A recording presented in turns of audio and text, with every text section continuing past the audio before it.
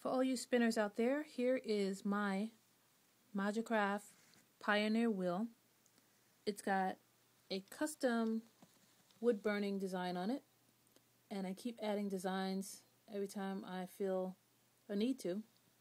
So I've etched in with a wood burning tool a little fruit and fiber decoration, and most recently I put the word spin on my modified handle.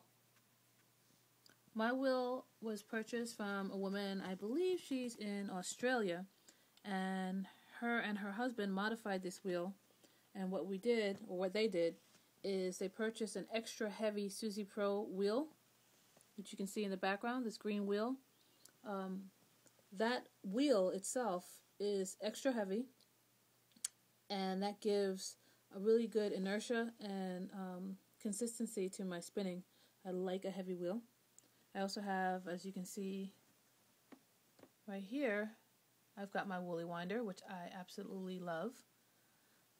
They created this little handle here, that's what you see with the word spin on it, so that I can actually take off the top portion of my Pioneer and sit it in the place of that little handle.